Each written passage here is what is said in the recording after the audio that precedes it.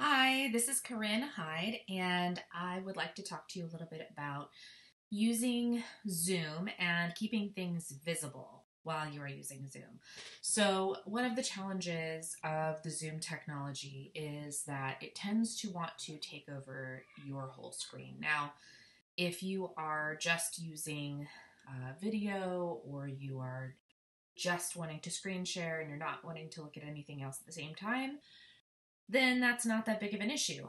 However, when you're teaching a class session, oftentimes you need to monitor multiple channels or multiple modes of input and output at the same time.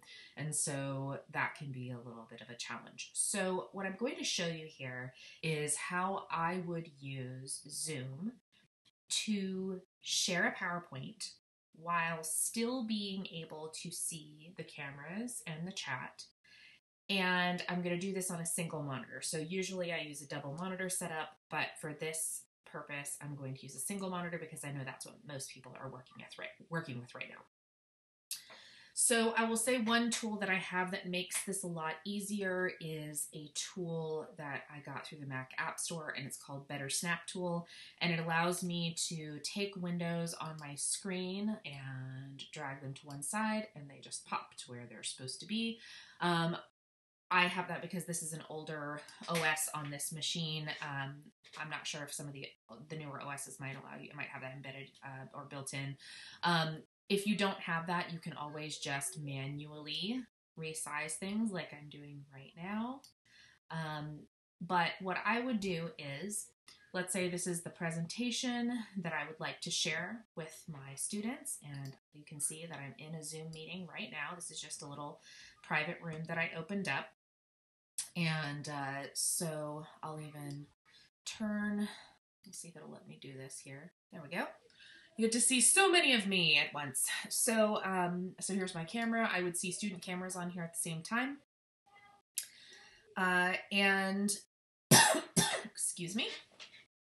Let's say I want them to see this presentation, but I also want to monitor the chat and I want to see everyone's cameras because for me it's actually really important to see their facial expressions and all that stuff, so I like to see those too.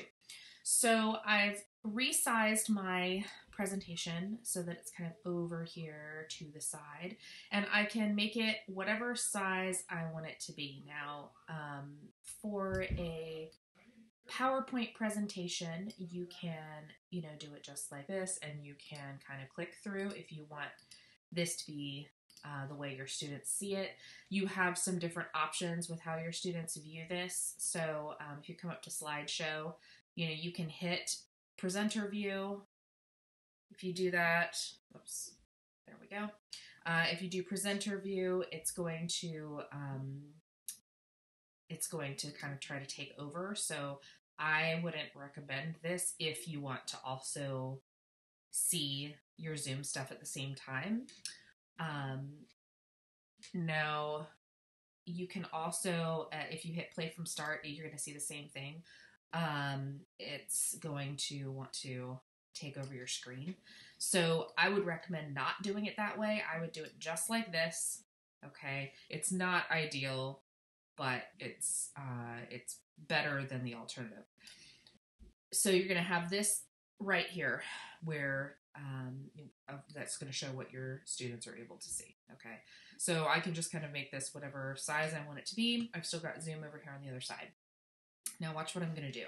In my Zoom window, I'm going to come down here to where it says share, and I'm going to click share. And then up at the top, I'm going to go to advanced. Now I could just, what most people are doing is clicking this to share the PowerPoint, but you want to go up here to advanced. Okay? Then you want to come over here to where it says portion of screen. You want to click that, and then you want to click share. Okay? And now it gives you this little box here. Okay, now I know some stuff disappeared. Don't worry about that. We're going to get it back in just a second. Okay, so I'm going to take this to where I want it to be, and I'm just going to resize this. And what that means is that this is all my students will see. Okay, they will see what's in this green box, and that's it. So that's what's happening right now. Now, all I need to do is, since my Zoom stuff disappeared, is I'm going to go down here to my menu bar, and I'm just going to right click and see how I have a couple of little Zoom windows here. I'm just going to find my Zoom windows that disappeared, and you may or may not know which one is which. And then I'm just going to bring them right back in.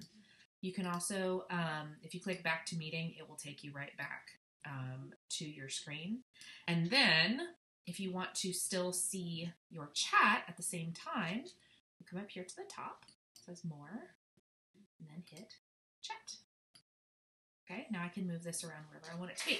So I will have my cameras up here, and if I had a bunch of students in the room with me, you would see it like Brady Bunch style. There'd be a bunch of little cameras here. And I can have my chat here. I can bring up my participants window. I can just kind of have whatever I want to have available. When I'm doing this, I like to have my chat visible so that I can monitor that. I like to have my participants visible. That way I can see raised hands. If I happen to have so many students in the session that I can't see all the cameras, this allows me to see who's got hands up. And then I can just kind of move stuff wherever I want it to be on my desktop. And so I share, and now as I go through this PowerPoint, anything that I click on that is in this green box is what my students are going to see when I'm sharing.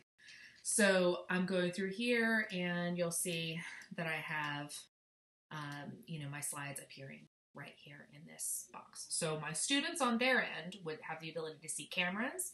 They could see the chat. They could see just what's in the box and not what's around it. This is really handy also if you have notes, if you have like shared notes that you want students to be able to see, but be aware that if you resize, see how it moves. So now my window is no longer showing what I want it to be. So if I do that, I need to move my window and resize it, but I can do that while I'm sharing. So, okay, now it's going to show that. And maybe if I have a whole bunch of notes down here, now my notes are still only visible to me, but my students will see this. So hopefully that's helpful. When I click stop share, you'll see kind of goes back to my little view here where I can see myself and I can see my chat and all of that stuff. So if you have any other questions about this, or you would like to ask for any additional support, don't hesitate to let me know. We are working on trying to give you the support that you need here in the Online Learning Collective. So definitely ask us for the type of content that you would like to see, and we will do our best to create it for you and get it out there and or find things that will help to resolve the issues that you might be running into. So good luck, everyone. Stay safe, take care of each other, and let us know what else we can help you with.